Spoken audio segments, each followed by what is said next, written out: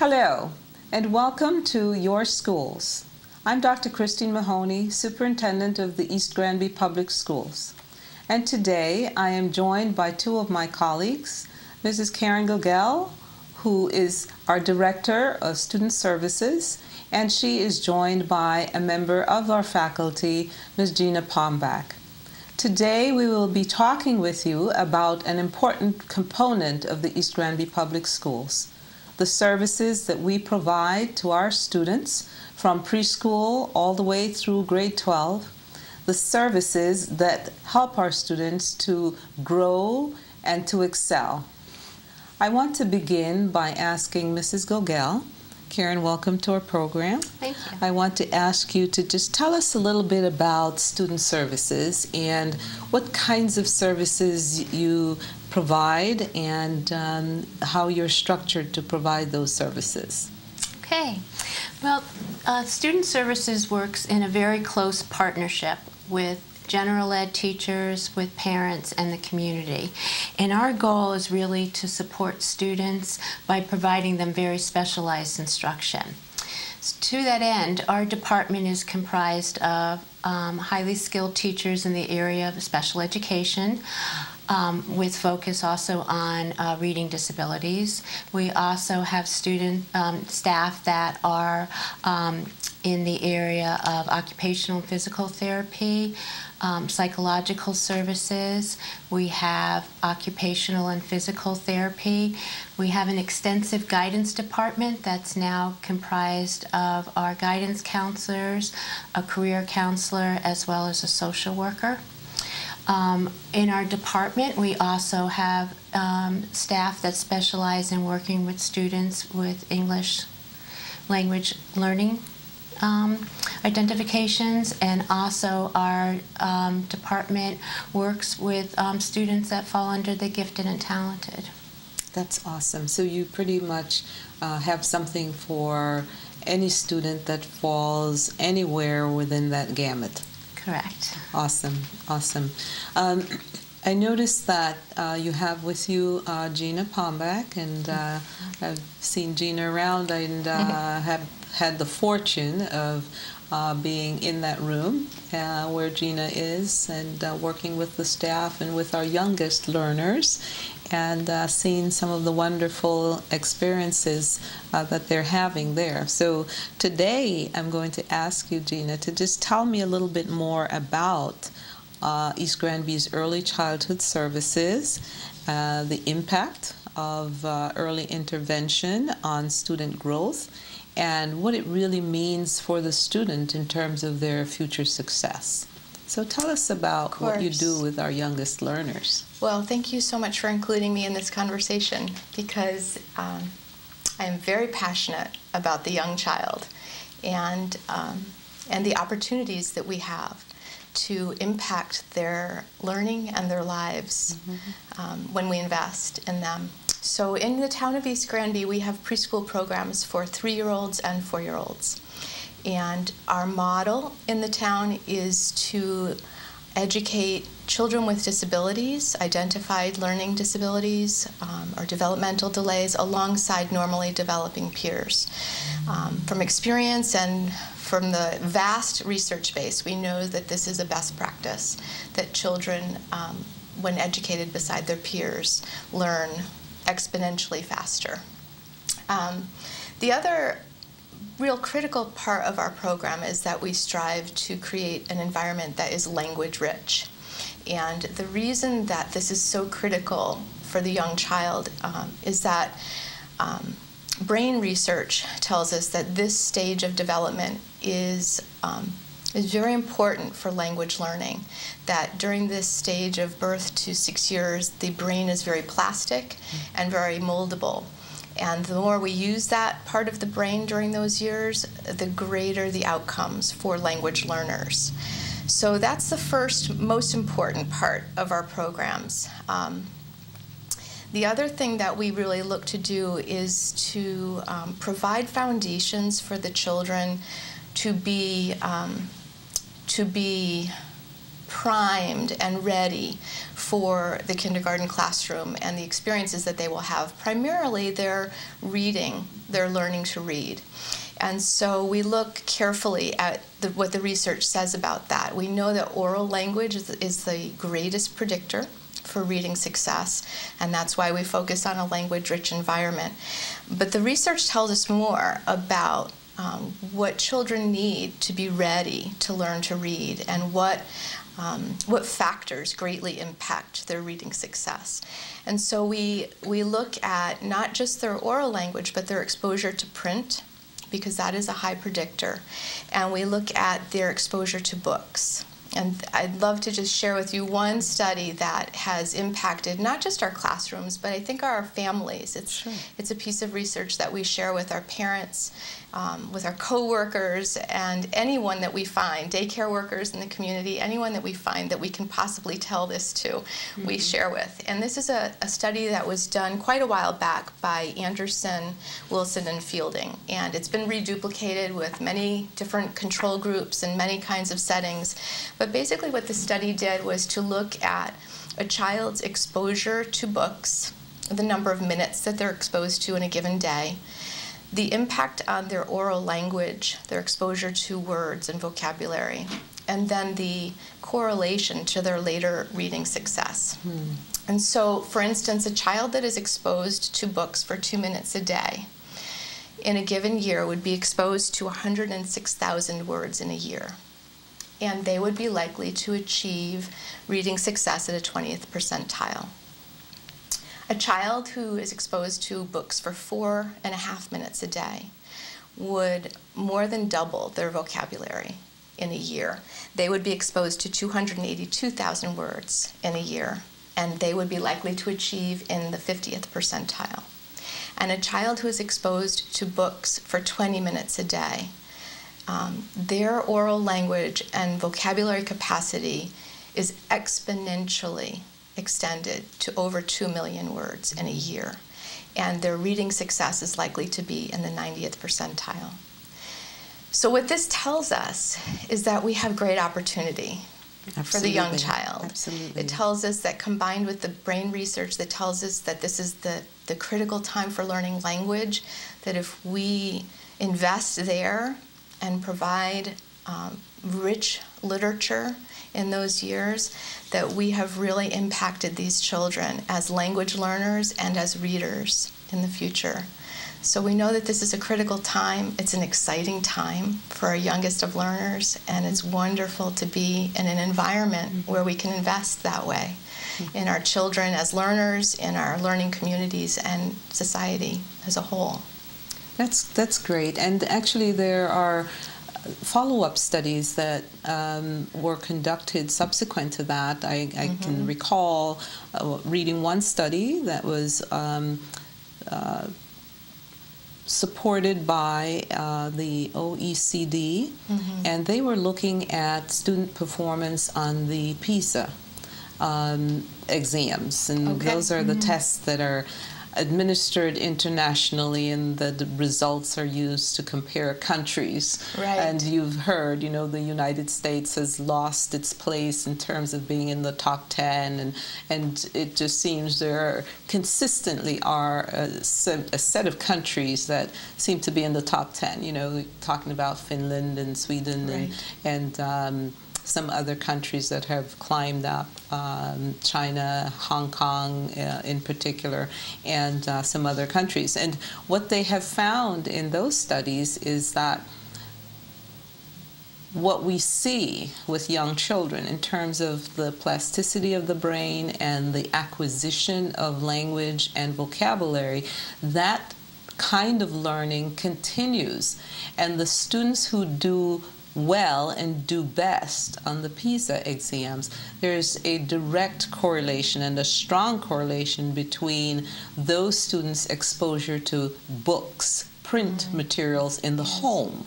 So just like you are currently emphasizing with parents to, you know, get print material in the home, obviously developmentally appropriate for the students to read and practice, the study and the results continue to be consistent in showing that students who encounter on a regular basis, routinely, exposure to print materials actually do exceedingly better than their peers who do not have that same practice in the home. So thanks for bringing that to light and for sharing that with everyone, you know. Tell me a little bit about what you have noticed in terms of how our students progress through the early childhood component of the services that we provide. Well, children most often transition from birth to 3 services into the preschool at age 3.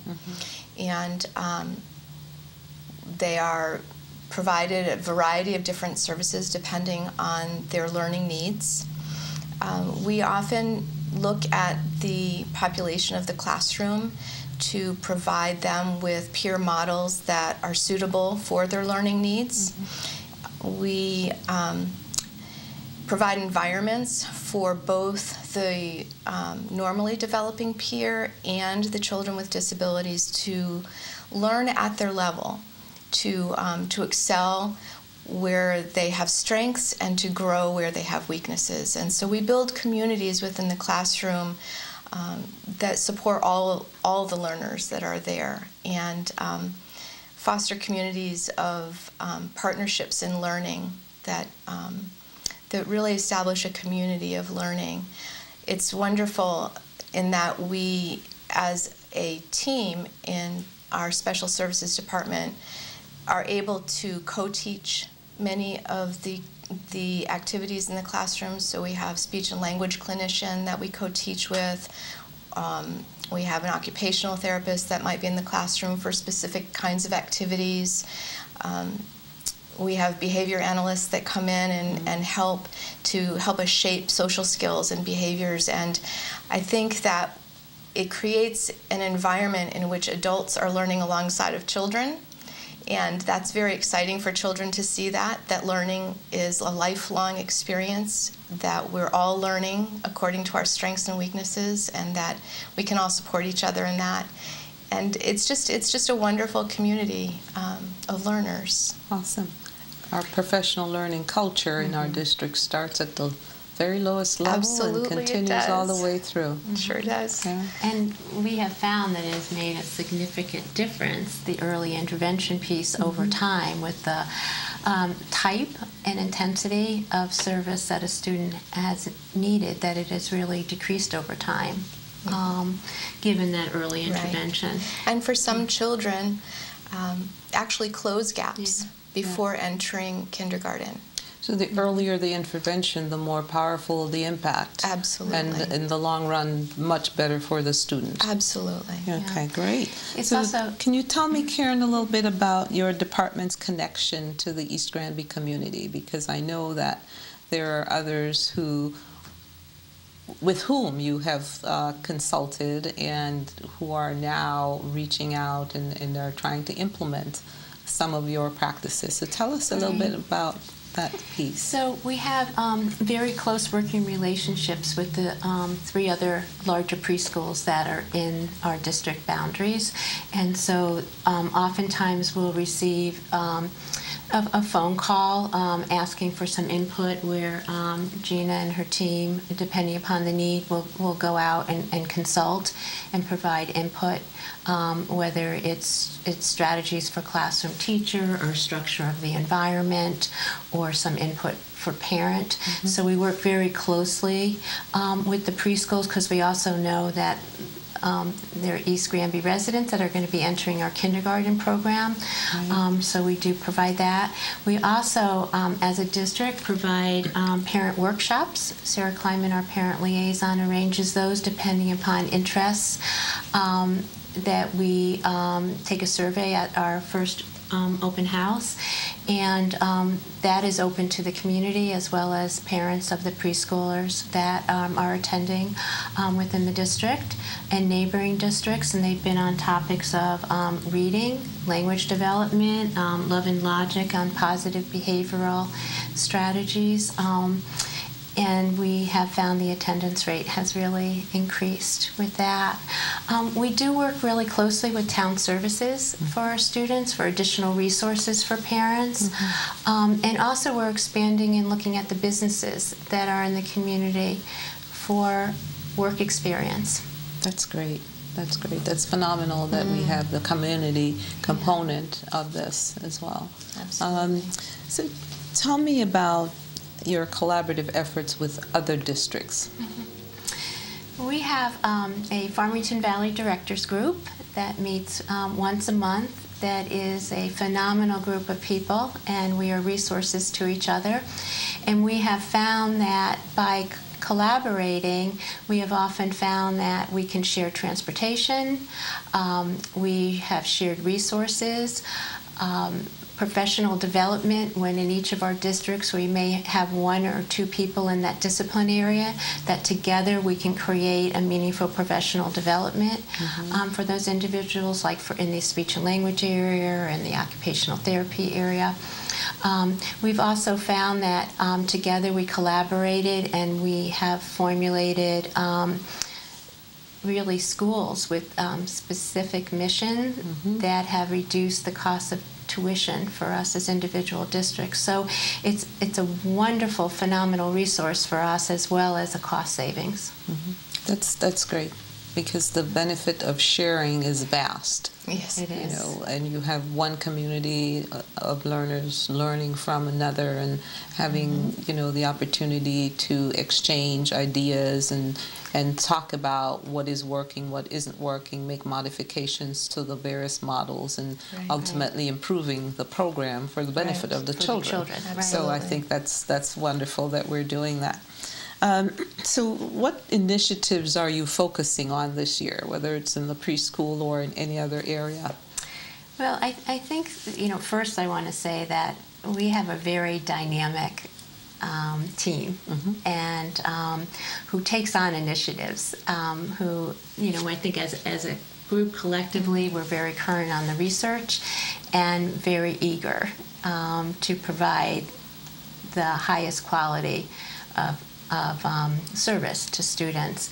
And our expectation is for all students to reach those high standards. So we work very hard at that. Right now, of course, our preschool is always evolving and growing, and I feel is really kind of the first gem in our community. But as a community, I think we have a lot of phenomenal initiatives that we've taken on. Our life skills program for our middle and high school, we've really expanded, and it's been a wonderful model for a mentorship program for some of our and for our community service project for students.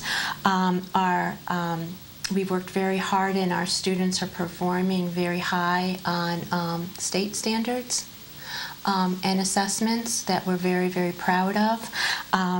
We also, and I encourage parents to go on the new website that our guidance counselor, career counselor have online at the high school.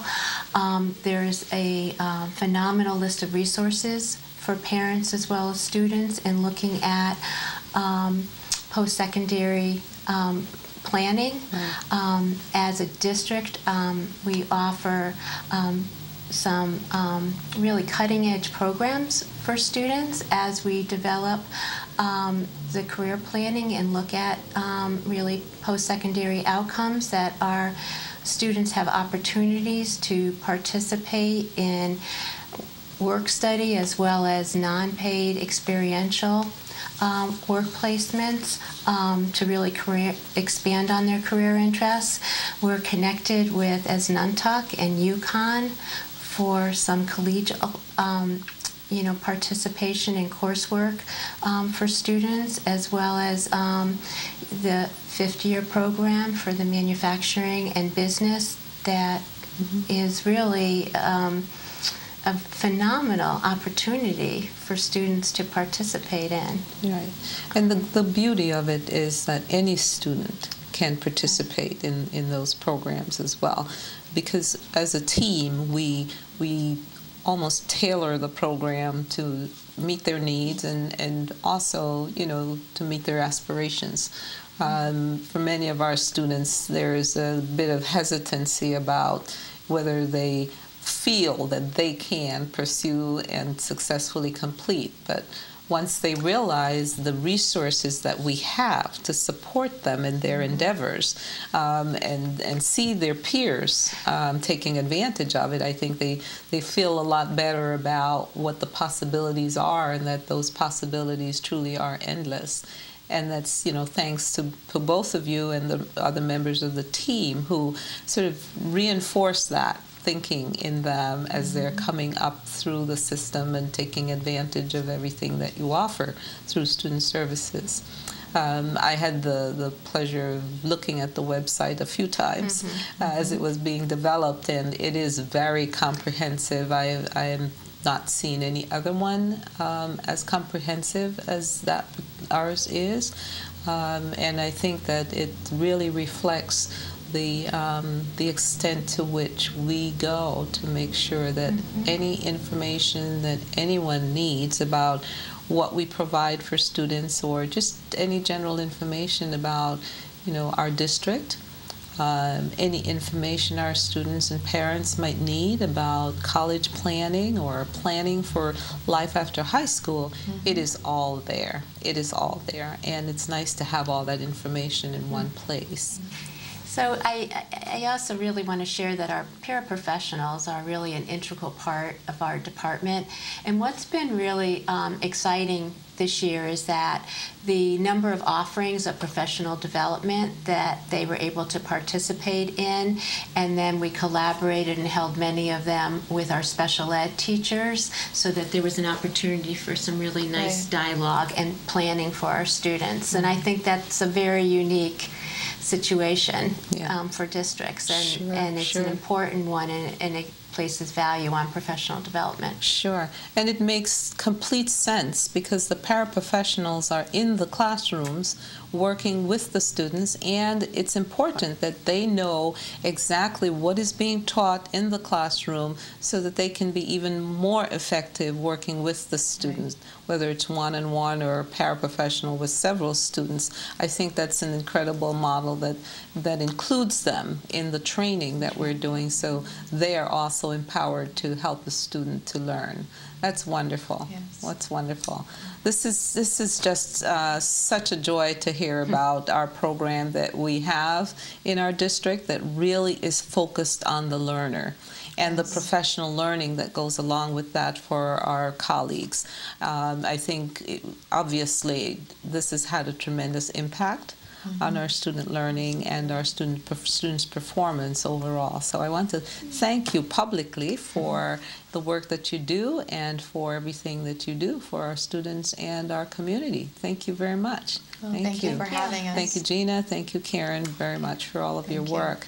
This concludes this segment of Your Schools. I want to again thank Mrs. Gugel and Mrs. Palmbach for their incredible work in the East Granby Public Schools on behalf of our students and our entire community. Thank you, and we will see you for our next segment of Your Schools.